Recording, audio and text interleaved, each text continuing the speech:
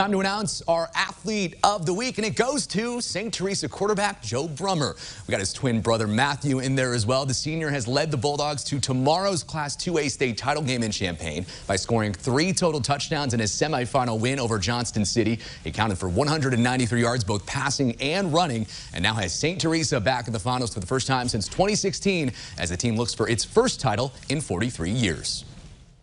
It's surreal because we always just thought about that we could get here, but now that we're actually here, it's the best feeling in the world, and hopefully we leave there with a win. They run really hard with their running back. He runs tough.